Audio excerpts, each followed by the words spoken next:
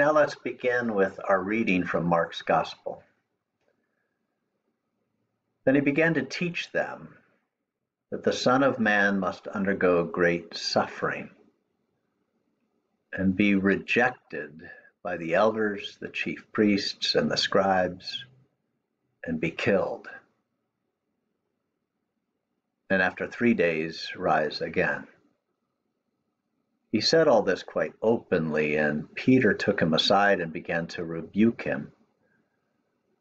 But turning and looking at his disciples, he rebuked Peter and said, "Get behind me, Satan, for you are setting your mind not on divine things, but on human things." He called the crowd with his disciples and said to them, "If any want to become my followers, let them deny themselves and take up their cross and follow me. For those who want to save their life will lose it, and those who lose their life for my sake and for the sake of the gospel will save it. For what will it profit them to gain the whole world and forfeit their life? Indeed, what can they give in return for their life? Those who are ashamed of me and of my words, and in this adulterous and sinful generation, of them the Son of God will also be ashamed when he comes in the glory of his Father with the holy angels." Here ends the reading. A little over a week ago, Lent began. I suggest that silent meditative time with your imagination is the right elixir for your 40 days and 40 nights. This week, I ask you to imagine being in the company of Jesus, a man who heals, exorcises demons, and even brings the dead back to life. Imagine watching this man doing miracles day after day, giving sight to the blind, hearing to the deaf, and voices to the mute. Disciples knew that this teacher taught with authority, as his miracles assured them that he was indeed the Son of God. He was the greatest they could ever imagine, and they were witnesses. It couldn't end, for he was God. But he was now telling them that he would suffer, be rejected, be killed, and then rise again. How could the holiest, most healing, most loving man, and most importantly, the Son of God, ever be killed? Imagine how you would feel in this moment. Take a few deep breaths. Picture this moment with Jesus.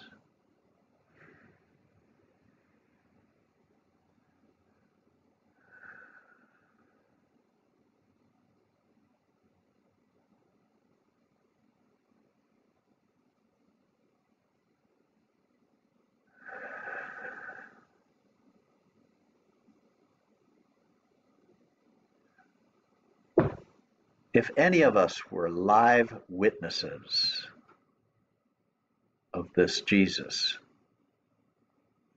we would have surely felt that he would never be killed.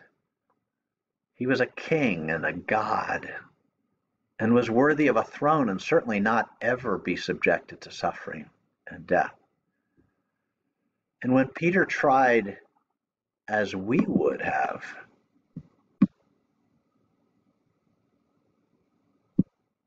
to defy this prophecy from Jesus, Jesus calls Peter and us Satan, because he and we are focused on what is earthly and temporary rather than what is divine and permanent. In the famous Greatest Showman tune, Never Enough, we hear that without you, For in my mind, without Jesus, nothing is enough without him. I'm sure that Peter could not bear the thought of letting Jesus die. When you listen to Never Enough, imagine for a moment that Peter and you are singing it to Jesus, saying that towers of gold and all of the stars are not enough without you, Jesus. I suggest that for all of Lent, Jesus is preparing us for the darkest of days, because without those days, without Jesus' death, there are no bright lights and there is no resurrected Jesus. Only if we stop seeing what we want to see in our own lives and instead imagine Jesus on the cross, and then see in our mind's eye the resurrected Christ, only then will we end Lent and reach our Easter. Jesus is all that we need. Imagine for a moment that he is next to you and that he is all that you have. Take a few deep breaths.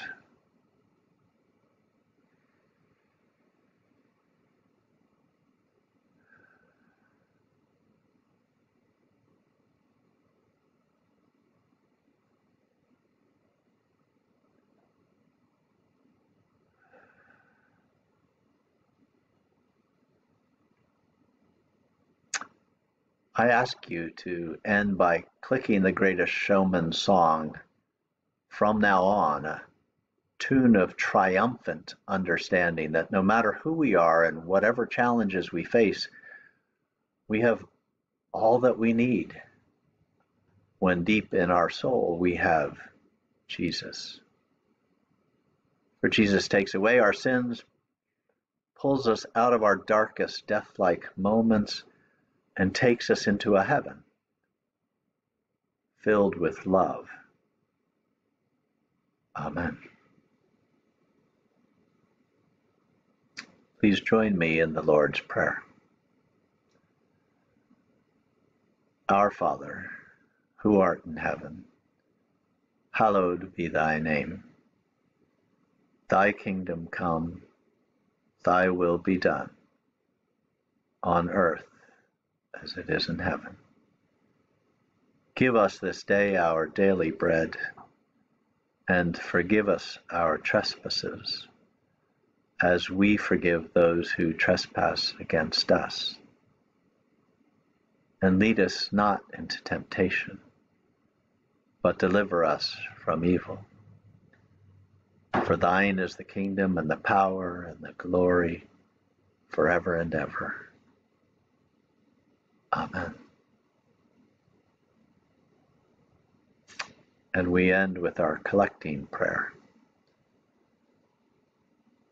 Lord Jesus, be gracious to all of us who have doubted you, and bring us again with penitent hearts and steadfast faith to embrace and hold fast the unchangeable truth of your word.